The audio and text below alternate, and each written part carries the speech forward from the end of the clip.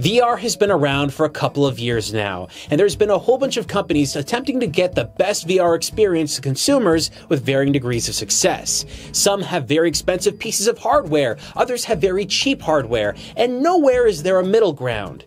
At least that's what I thought, until I played PlayStation VR. Now initially when I tried this all the way back when they first announced it and showed it off, I wasn't very impressed. I was already using HTC Vive and a bunch of more expensive pieces of hardware like that, so PSVR failed to really grab me. But that changed after I started playing a bunch of the games available on the platform. When I looked over the library of PlayStation VR games, I found so many experiences that I'd never actually heard of before. Now while it is true there are a lot of VR games available on a multitude of hardware, the ones you'll play on PlayStation VR are kind of special, because with that hardware, it's really easy and kind of cheap to get into compared to a bunch of other platforms like HTC Vive or Oculus Rift. And while there are cheaper platforms that are available and more cheaper ones to come out in the future, they don't offer the same kind of hardware power that you get with a PS4. Now to be fair, we could say that all these games were being played on PlayStation 4, but they're not. Every little bit of footage you're going to see is played on a PlayStation 4 Pro, and that, to me, is the best way to play any of these games. Because of the sheer number of games available on PlayStation VR, there was simply way too many for me to buy. So I reached out to a whole bunch of developers all over the world so that they could send in the best games that they've developed. And boy, did I play a lot of games. And something I discovered really early on about this whole process is that unlike virtually every other VR platform available, on PlayStation VR, many of the games you can play can be purchased physically. And if you're a collector, that's probably a pretty big deal. Throughout this video, I'm going to be showing you a whole bunch of really great games and a couple of pretty bad ones. But the idea here is that what we're looking at in VR is a new world and a new experience that needs to be defined in a different way.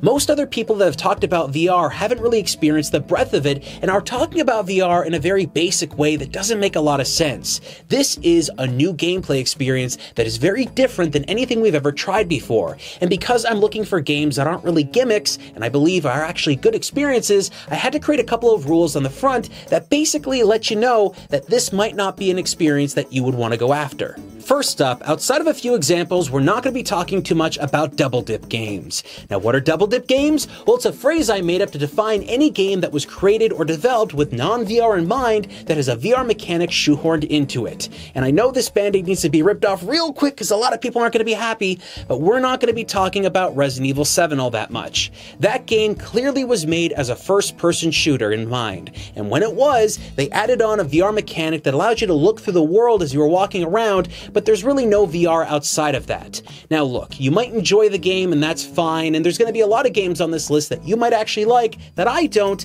but that's the experience I'm trying to avoid. I feel those are gimmicks and not real VR experiences. And second, I will not be recommending any game that causes extreme virtual sickness. Now what is that? Well, it's basically motion sickness, but in video games. When you're driving a car in VR and there's a whole bunch of things just rushing by your window, you're seeing a lot of movement with your eyes, but your body is physically not moving. Your brain doesn't know how to process that difference of information, and you get physically sick. It really sucks, and over 50% of you out there will get sick if you try and play these kind of games. So what we did to avoid that is basically create a little guide called the Psychometer that tells you if a game is too extreme or is actually pretty easy to play, and you'll see it at the end of every single review. So with all that in mind, I invite all of you to join me as I play way too many VR games with PlayStation VR. That's comfy. Let's start off this list with Rec Room. Now what I love about Rec Room is that it's free, and for anyone out there that has a PSVR headset or virtually any other VR headset, you're likely going to be able to download this and try it out for yourself.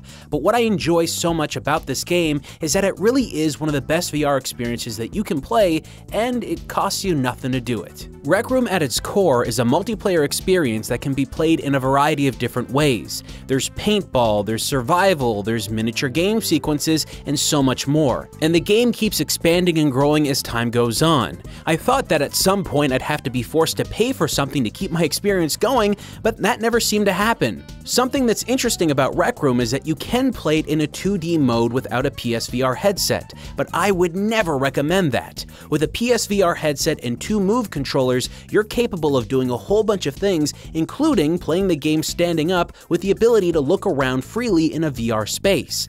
Any game that you're going to play online, especially when you're looking at paintball, well, that game simply doesn't work as well when you're playing against people that have those abilities. They'll be able to aim at you and see you faster than you could ever possibly hope to playing the game off your TV. When you're playing a game like Rec Room, sometimes it can be very easy for you to get lost in the virtual world, and when the menus become very complex and hard to use, it's easy to get lost, stuck, and frustrated not knowing what to do. But with Rec Room, at any time that you're playing, all you need to do is take a look at the back of your hand to access a main menu that's very easy to get around in. Bottom line is that Rec Room is easy to play, easy to get into, and it's totally free. When you get a PSVR, this might be the first game you might want to try out. Psychonauts Rhombus of Ruin. This game is a semi-sequel to the original Psychonauts that in no way plays the same, because this game is totally played in VR. Now, this doesn't really last a long time. You can beat the entire game in just over 2 hours, but I consider that a good length, because sometimes VR games can be far too long and it can be physically taxing. I personally completed this game in one sitting, and because there really isn't a lot of replayability here, I didn't see myself going back to playing it. But that doesn't mean that the game wasn't worth playing the first time. As you'd probably expect with this sort of being a sequel, much of the story and narrative in this game follows on from where the last game left off. You're going to be introduced to a bunch of characters, and if you haven't played the previous Psychonauts, well, you might really not know who any of these people are, and they don't really introduce them all that well. But what is done well is virtually everything else. This game has a fantastic art style and design that really makes you feel like you're watching a live-action cartoon playing out in front of you. Each one of the characters is heavily involved in the story, and you get to learn and know more about them as time goes on. While the previous Psychonauts game was a third-person action platformer, this one is more or less a point-and-click adventure, but you don't have a cursor. What you have instead is an array of psychic powers that you unlock as the game progresses, but one of the most important ones is the ability to jump from mind to mind from every character and every animal in the game. Wherever you jump, you'll be able to freely look around wherever that character is and also interact with the world utilizing your other psychic powers. Using telekinesis, you can move things with your mind, and using pyrokinesis can allow you to set things on fire, and more abilities get unlocked as you play the game. But what's important about these abilities isn't that you just simply have them, they're used to solve the puzzles in the world. Each one of these puzzles progresses the story forward and unlocks more of the world for you to explore and understand the narrative that's going on. This is one of the earliest examples of PlayStation VR games that were released onto the platform, and the developers worked really hard to make sure that every aspect of it made you feel good while you're playing, so at no point did I ever get sick while playing this game, and likely you won't either. While Psychonauts Rhombus of Ruin is brief, that doesn't mean that it's a bad game, and it definitely is one that's worth exploring. Arca's Path. This is Marble Madness played in a way that I simply don't enjoy. Simply put, you control a ball in a maze. Now this could be a very enjoyable experience in VR, but the controls are not designed in a way that I feel is comfortable. Instead of using the controller to move your ball around on a maze, you actually use your point of view and head movement to control the ball. You barely use your controller at all. Your line of sight pulls the ball in a specific direction, and it feels very unnatural and tends to strain your neck, because you're trying to get the most perfect precision movements with your head. This game may have been fun with another control scheme, but the one they chose for it, in my opinion, was a mistake. The game has some really nice visuals though, and it's designed in a way that's very easy to understand once you see it. But because it made me feel so physically uncomfortable, it's not something I can really recommend. And this is coming from someone that's a pretty big fan of Marble Madness. Eagle Flight. This is a game where you fly around with your head. You basically turn with your head, you move around with your head, and everything you do is done with your head. Just like Arca's Path, I seriously am not a fan of this kind of style of design, and I don't feel the controls are really that good. Though you do see your beak in front of you while you're flying, so I guess that's kind of interesting. But outside of that, I simply couldn't recommend this game. Skyrim VR. Now, I already mentioned why we're not covering Resident Evil 7, because the game itself can be played without VR, therefore it's not really a true, completely created for VR experience. But Skyrim VR is a little bit different. That game was sold separately, and if you buy it, it doesn't actually work in a 2D mode. You have to play it in VR. But does that mean that they made a game that's worth playing in VR? Well, I think not. Many of my criticisms for this game can mirror Resident Evil 7 as well, and essentially it's that the game originally felt like it was made to be a completely different experience. And in the case of Skyrim, we know it was. That game was never intentionally made to be a VR experience, so what you're getting here has been kinda strapped together to make it a VR experience, but I just don't feel it works. Now, before we get too negative, there's one thing that Bethesda got right with Skyrim VR. The moment the game starts up, it doesn't just start up the way that normal Skyrim would. Instead, you're in kind of a main menu training scenario type of thing, and from there, it introduces you into all the mechanics of the game, and I really like this. There are tons of comfort settings that you can choose, and I got the game running exactly the way I wanted to, making this a pleasant experience so that I wasn't getting sick while playing. But outside of that training experience, the rest of the game plays nearly identical to the original Skyrim. I really enjoyed playing Skyrim the first time around, and the concept of playing it in VR was really exciting. The idea that I'd be able to explore all those villages and the entire world in VR with that headset made me believe that I'd be able to get a far better experience out of the game. But unfortunately, what VR is for Skyrim is more of a gimmick. I'm going to be pretty harsh here. Every single mechanic that you could possibly have had in Skyrim translated into VR doesn't work. Whether it be interacting with the menus, which are overly complex, or even combat, which simply doesn't work properly. Combat in Skyrim isn't really the best example of combat in any game, but it does work effectively when you're playing the original version. In VR though, everything feels like it just doesn't move properly. Whenever you go to swing a sword, you're just kinda waving it in the air as fast as you can. Trying to use a shield is impossible, and while they did introduce VR stable mechanics that allow you to use your bow and arrows, even those don't feel like they work properly as well. Bethesda clearly worked hard to make this game playable in VR, and while you could experience it, my question really is, would you be better off playing the original or the VR version? And if you were to ask me, I would clearly say the original is far better. I Expect You to Die. Now this is a really cool game. If you ever wondered what it was like to be 007 in a situation where you have a couple seconds to live and you gotta do something to survive, that's what this game is all about. This game is essentially a series of virtual escape rooms, and each situation that you're placed in has a whole bunch of different puzzles and things to accomplish in order to complete each stage. It's played in a seated experience using the Move controllers, and I know that it seems kind of weird because while you're looking at this footage, you likely notice that there's a lot of stuff in the distance that you need to grab. Well, no worry, your character has psychic powers, so you can actually pick items up and hold them in the air for use later. This system works really well when you're trying to juggle a whole bunch of random items, and it makes the game a little bit easier while also making it a lot more enjoyable. I Expect You to Die doesn't have a whole lot of replayability, but what it does have is a really cool sense of wonder. The moment you start playing a level and just exploring everything and finding all the little secrets is really fun. There are alternate paths and stuff like that, but realistically, once you've figured out how to beat a level, you can play it again and again to try and get a better time or find some secrets. If you're into puzzles and especially escape rooms, this is definitely a game that you shouldn't miss. Job Simulator is a very basic game. How it plays out is that you're at some point in the future where a whole bunch of floating computers have taken over the world, and you're going to the simulator that basically allows you to live out old jobs from the past. You can work in an office, work at a convenience store, be a car mechanic, and even be a cook. And each one of these offers a variety of different objects to interact with and gamified mechanics to play with. While this game got a lot of praise early on from people getting into PSVR for the very first time, and I think it is a pretty fun experience, I don't think it's a game that really sells me on what VR is all about. Job Simulator feels like I'm just interacting with a bunch of 3D objects rather than actually accomplishing anything.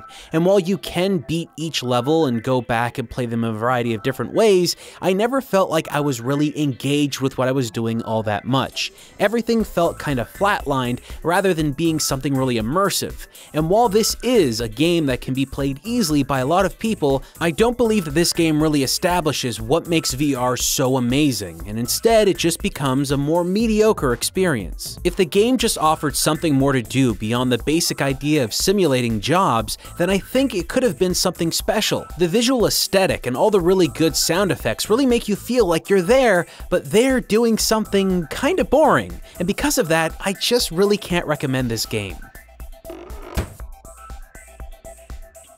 Accounting Plus. If you're a fan of Rick and Morty, well, you're probably gonna like this game. There are a ton of comedic scenes, lots of dialogue, and some pretty good voice acting as well. But one thing that this game isn't is a really compelling VR game.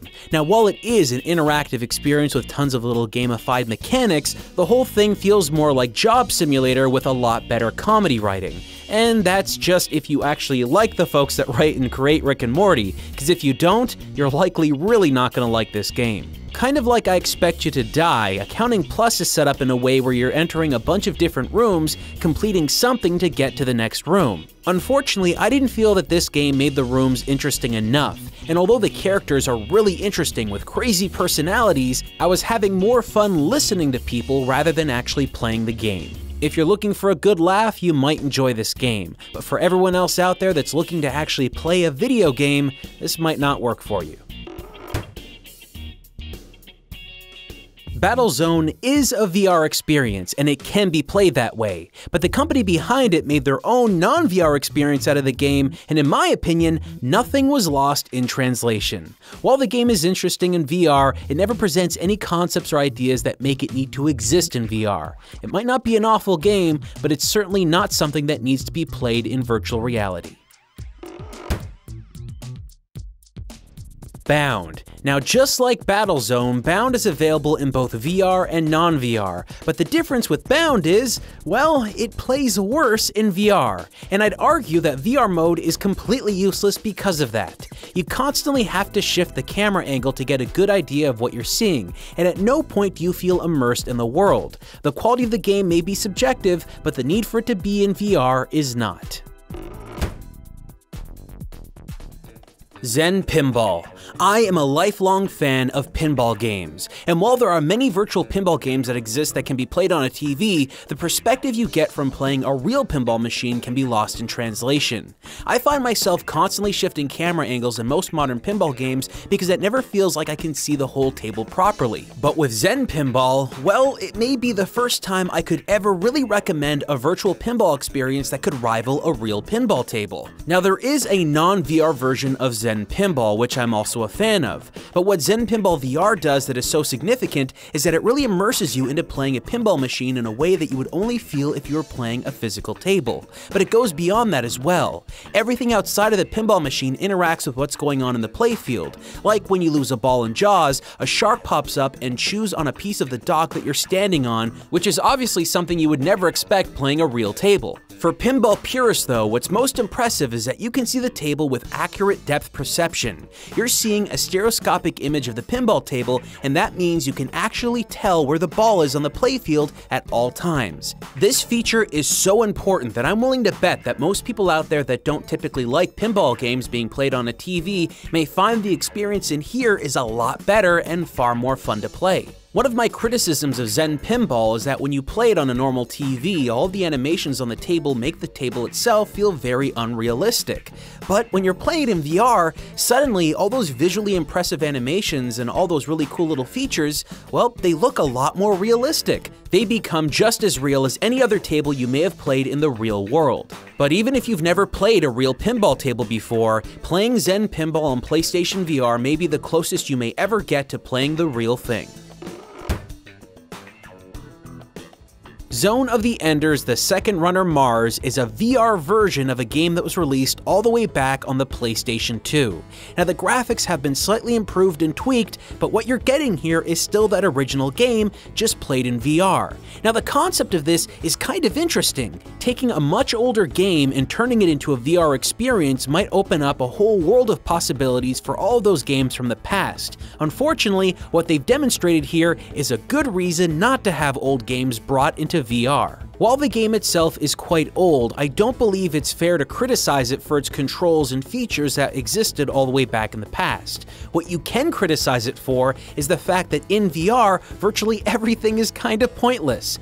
All of the cutscenes, including some in-game cutscenes, are played out through the VR headset like a window floating in front of you, in free space. And the gameplay sequences that do happen while you're in the cockpit of your mech, well, it just doesn't play that great, because all of the movements are very instant and fast, and that is what this game is all about. But when you're in VR, that feels very awkward, and a lot of it just doesn't feel like a very engaging experience, especially when half the game keeps jumping you out to see cutscenes in a window floating in front of you. This game does not need to be played with a VR headset, and in fact, I would heavily recommend that you don't use one while playing it.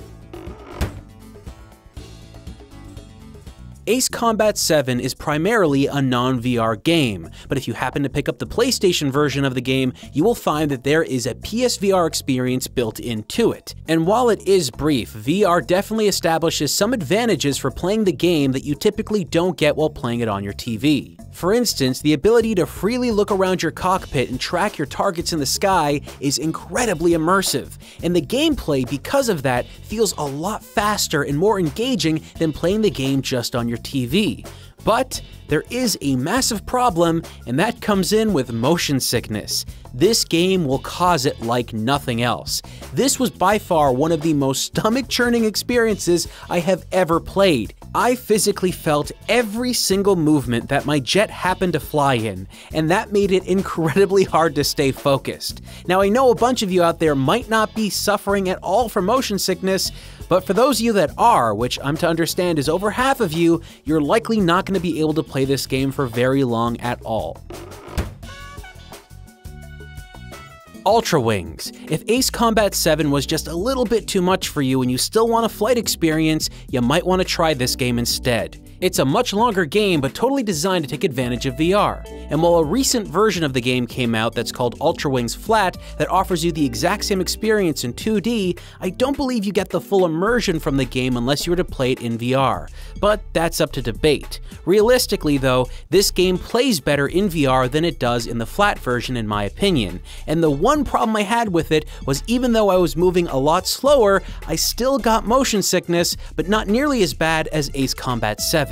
This game plays a lot like Pilot Wings, if you remember that old Nintendo franchise. You go through a couple of very basic targets and achieve very simple goals like that. It's nothing extreme, but it can be pretty fun, and there's also time trials and all that kind of stuff as well. Unfortunately though, Ultrawings still gave me quite a lot of virtual sickness. While I was playing it, I kept dipping and weaving with my plane because that's just how you fly in this game, and that just got me all kinds of sick. There's no going around it, and unfortunately, I don't think a lot of you will be able to play it. But if you can, and you're looking for something that's just a little bit more, I don't know, simple compared to Ace Combat 7, you might like this game. For everybody else there though, I just can't recommend it.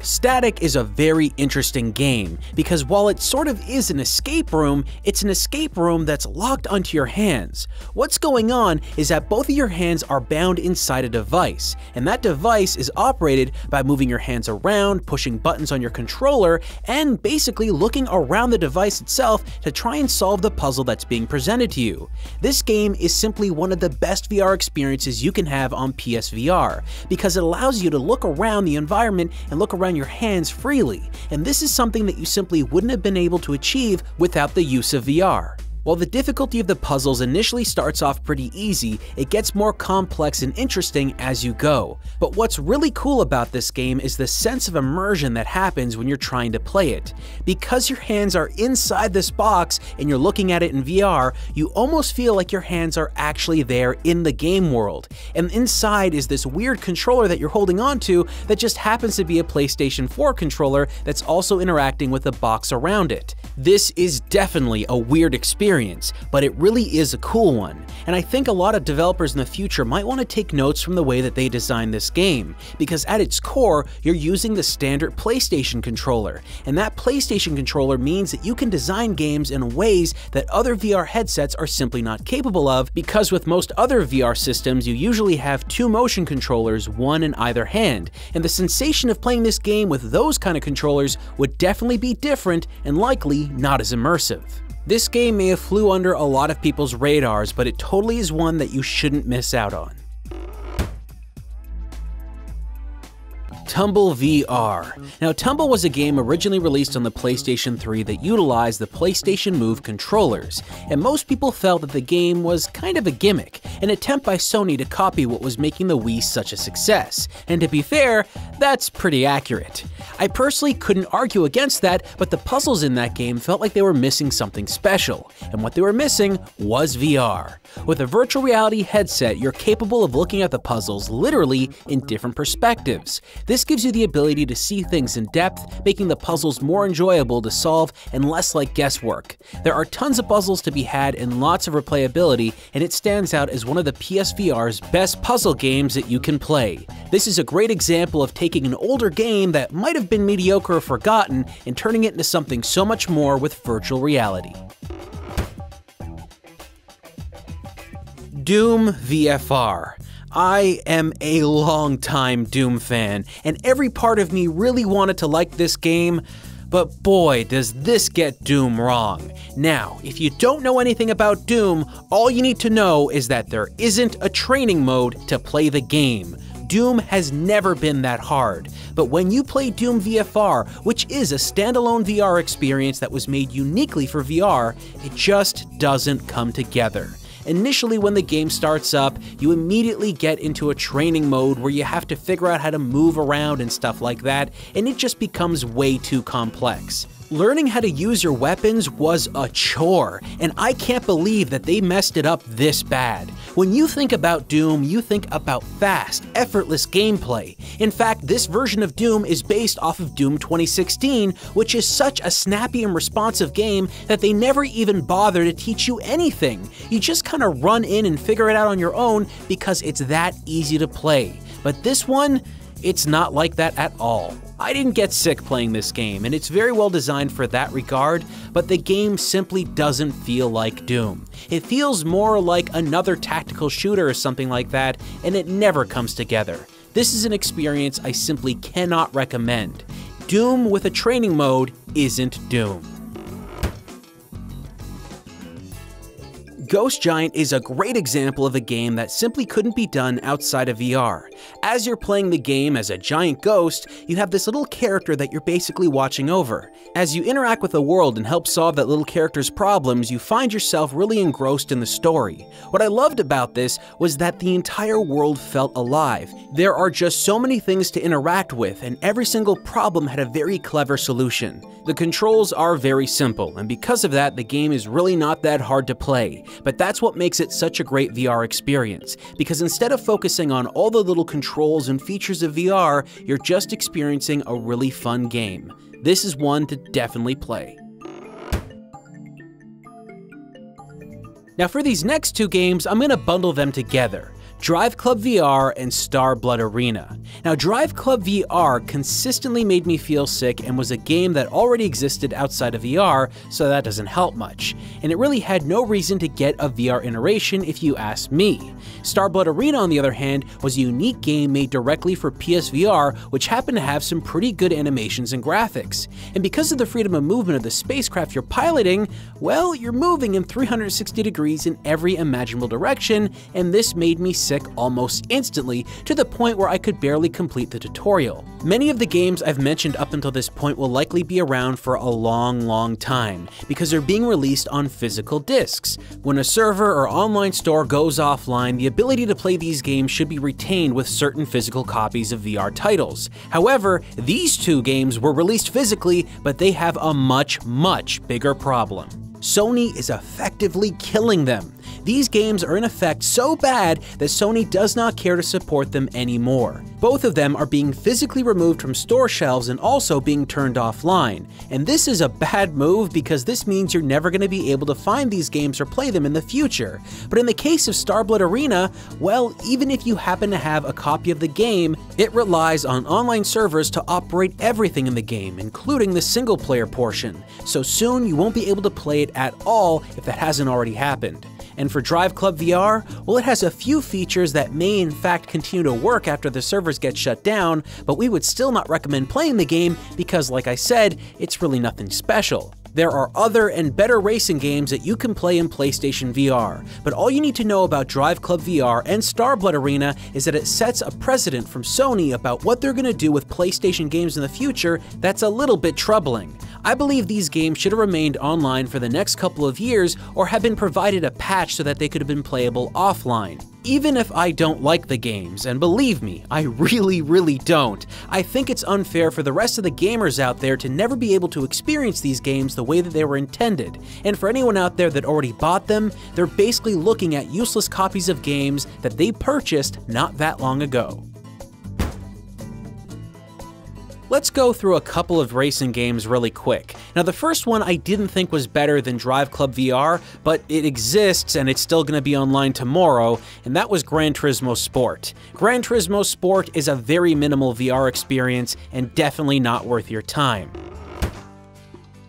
Dirt Rally, on the other hand, is a game that is a lot bigger and has a lot more features, but because it is a rally game, there was tons and tons of movement, so it got me sick really quick. And because I could play the entire experience without VR in mind, I decided to just completely skip it altogether. But the one game that I thought was the best experience in VR, but still could be played without VR, was Wipeout Omega Collection. This is the entire game playable totally in VR, and although it looks very cool, it's still a kind of game that will get me sick playing it. So all of these games I simply can't recommend unless you do have a strong stomach. Rush of Blood. This game is incredibly hard for me to review because it is by far one of the most interesting experiences because it does a lot right, but it does one key thing wrong. Now first off, it is an on-rail shooter where you are literally on rails. You're riding a cart through a bunch of different areas and basically it's like a carnival that's all evil and stuff, and it feels really cool. When you're playing the game, you can use your DualShock controller, though I would never recommend that because with the Move controllers, you can independently shoot in two different directions. This makes the game far more engaging, and while it has a really creepy atmosphere to it, I think a lot of people will really get a kick out of how fun this game can be. The problem is, though, well, it is an on-rail shooter and you're moving. There are chunks of this game where I'm fine playing it because there's a lot of darkness and it almost makes you feel like you have a tunnel vision. And that tunnel vision helps you while you're playing and can actually alleviate getting sick in certain games. Unfortunately though, there are points when you kind of drop in your cart like a roller coaster, and that immediately made me feel unwell. If it wasn't for those random points and maybe there were some options to kind of alleviate that stuff, I think I'd have been able to recommend this to everyone. But unfortunately, I just can't. Sony released an additional controller for the PlayStation VR called the PlayStation VR Aim Controller. Now this controller specifically works with two games, and it can work with a bunch of others too, but these two games were the reason to really own the thing: Farpoint and Firewall 0 Hour. Now I don't want to get into it too much, but the aim controller really is a gimmick. The idea of it is that you can aim at things while using a thumbstick to move around in the games, and that's exactly what both of these titles do. Unfortunately, I don't recommend either of them. Farpoint feels like an on-rail shooter, but it's just a lot more boring than Rush of Blood. At least with Rush of Blood, you don't need to buy the aim controller to play it. The only benefit is with that thumbstick you can move around a little bit, but you're still not moving around enough to make it worth it. And that's where Firewall 0 Hour aims to change things, but that game really didn't impress me much either. The game pretty much feels like Counter-Strike or Rainbow Six Siege. It really doesn't expand beyond that, and it isn't a very fun game to play in my opinion. What you're getting here is a very bare-bones first-person shooter that could easily have been made on a DualShock controller, and had they done that, I don't think anyone would have played it at all. Just because this is VR, that's the only reason people are even talking about it, and because of that, I just can't recommend it. Basically, I found that both of these games didn't really do anything interesting. They were both boring and they weren't better than any of their competitors on the scene right now.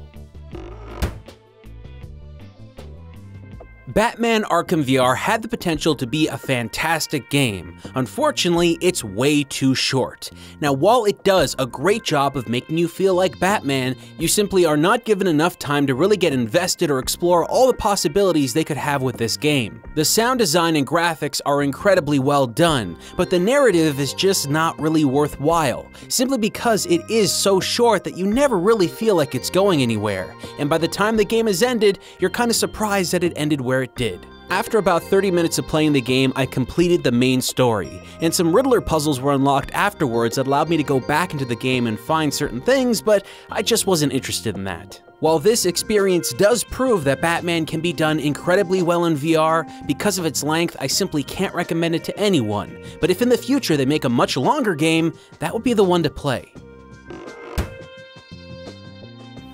By this point, I hope you can understand how many PSVR games I actually played to make this video. There are tons out there, and that's kind of the idea. The PSVR library is growing bigger and bigger every single day. Certain games that I didn't talk about, like Thumper, are really fun, but you just can play them without VR, so it really doesn't matter too much. And unfortunately, where I am a very big Tetris fan, Tetris Effect is just the same game played with a VR headset on. There is absolutely no difference and no reason to play it in VR. And that's why I just can't recommend that as a reason to get a PSVR headset. And there are other games out there like PlayStation VR Worlds, which are bundle experiences that have a whole bunch of games inside of them, but no one made a large impact because they're not very long. And that was a huge problem while going through the library. Finding a game that was really cool, but it was just too short. Like the Battlefront VR experience for Star Wars. You fly around in an X-Wing, and for those short minutes, it's really convincing that they could make a full game like this, but it's over so quickly that you just don't have enough time to get invested in it. And unfortunately, as you've seen by now, there are a massive amount of games that can cause virtual sickness, and games that I haven't even talked about like Rerez that seem to not even take into consideration how bad that would make you feel.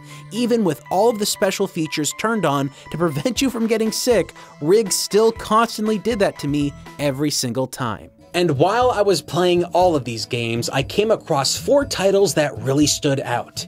These games proved to me that VR can be so much more than just a simple gimmick, and the experience of playing them is only really experienced truly in VR. Now, while some of these games are available on other platforms, I think it's best to play them on PSVR. Maybe they don't have the best, most expensive hardware, but because of the accessibility of them, I think a lot of people out there can play them without really spending a lot of money and not having to worry about difficult setups. All you really need to do with PSVR is just set up a camera in front of you and calibrate it. There's really nothing more easier than that. So with that in mind, let's take a look at 4 of the best games that this system has to offer. Moss. This is a kind of platformer hack-and-slash environmental puzzle game, and the way it's played is that you, as the player, is some voiceless entity looking onto the world while you control a little mouse named Quill. The perspective of this game is what I really like about it. Every single part of the stage that you're playing in is broken up, so there's not a lot of movement, but basically you just move your head around wherever you need to look to make sure that the mouse is going in that direction. And while you're controlling the mouse the entire time, you can help solve puzzles and other things by interacting with those areas physically using your controller. There's a great combination of mechanics at play here. You're constantly aware of both yourself and the world and the little mouse. But why this game deserves to be higher up on the list is simply because of how well it's made.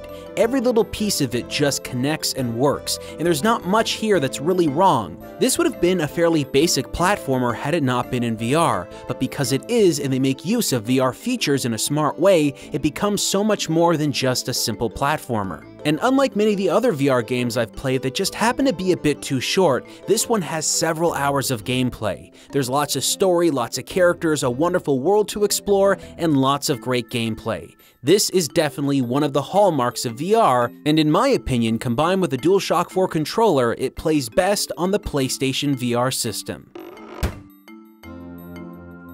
Beat Saber. Over the past couple of years, we've seen beat sequencing games kinda die down. Games like Guitar Hero and Rock Band are not really that popular anymore, but Beat Saber is trying to bring that gameplay back with a fresh take on the genre. Many of the games that we've looked at are available on other platforms, but the PlayStation VR, specifically with Beat Saber, was something I didn't think was gonna work. All of the research I conducted while looking into this game told me that I probably should be playing this on HTC Vive, but I'm actually glad that I didn't, because this proves to me that PlayStation VR is far more capable than anyone gives it credit for. Other more expensive VR setups are capable of tracking the VR headset and your dual controllers in free space far more accurately. And while the PlayStation VR is also capable of tracking you, it's just a little bit less refined, utilizing lights instead of any other kind of tracking technology. I just naturally had to assume that Beat Saber was going to be somewhat of a passable experience, but not as good as HTC Vive. And boy, was I wrong. When you go to play this with a PlayStation VR standing in front of your TV, it feels one-to-one nearly as accurate as what you'd be getting from the more expensive setups. And why is that important when it comes to a game like Beat Saber? Well, this game is all about speed. You have to be able to move your hands with these two virtual sabers as fast as you can to slice the blocks that are coming at you. And that's basically what this game is. And I know the premise of it just seems ridiculously simple, but that's what's so great.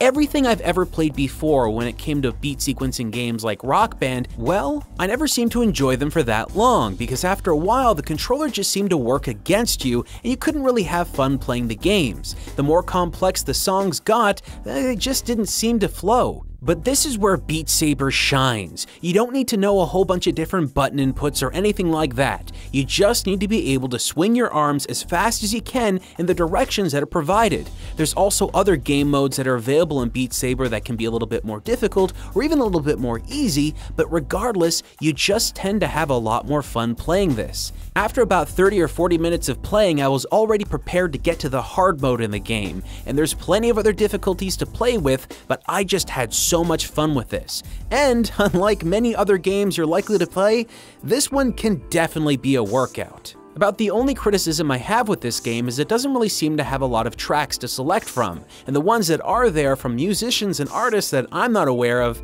and well, they just kinda sound like generic tracks most of the time. They all seem to have the same generic theme and presentation, but I just didn't care. The way you played this made it so fun that I was just excited to go to the next round. I've seen people that have never used VR before play Beat Saber for the first time, and even if they weren't aware of it, they started to smile while having a lot of fun playing. This is definitely one of the high points in PlayStation VR, and easily one of the best VR games ever made. SUPERHOT VR. The original SUPERHOT was released as a regular first-person shooter that you could play on televisions. I played it on PlayStation, I played it on Xbox and PC, and I really liked it. But when they made a VR version, they took all the concepts and ideas from that first-person shooter and brought it into the VR space in a really cool way. The basic premise is this: get rid of all your enemies and time only moves when you do.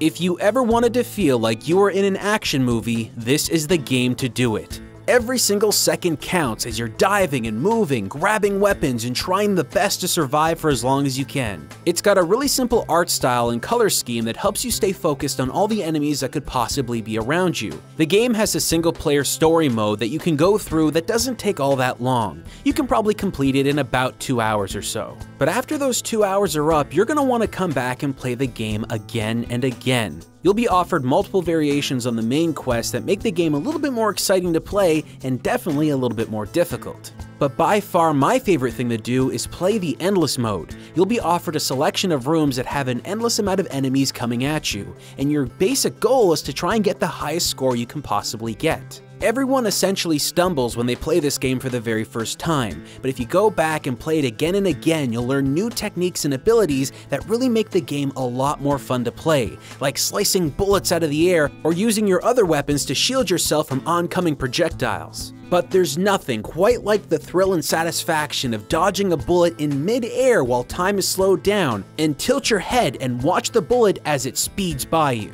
While this is a first-person shooter, I'd argue that almost each room feels more like a puzzle game. You're just trying to find out the best solution to get out of a certain situation. And because this is a standing experience using 2 motion controllers that has virtually no outside movement, I was capable of playing this game longer than any other game in this entire collection without ever feeling sick.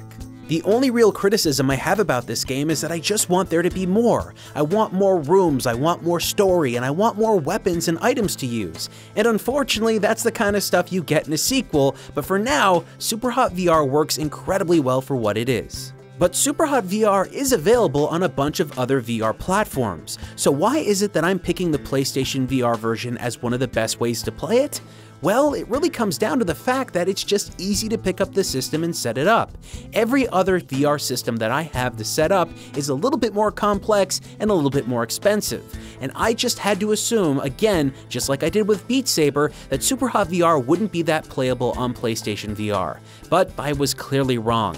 The majority of this experience is played looking forward, so you rarely ever have to look behind you at any point. This means that the PlayStation camera always has you and your hands in its line of sight, and it rarely ever loses track of where everything is. And because I was capable of playing the main story of the game plus a bunch of other modes with relative ease, I believe this is the best way for people that have never played SUPERHOT VR to get into SUPERHOT VR. This game gets a huge recommendation from me, and it's easily one of the greatest, if not best, VR games ever made, and it would have been the top pick too, if it wasn't for me playing this very next game.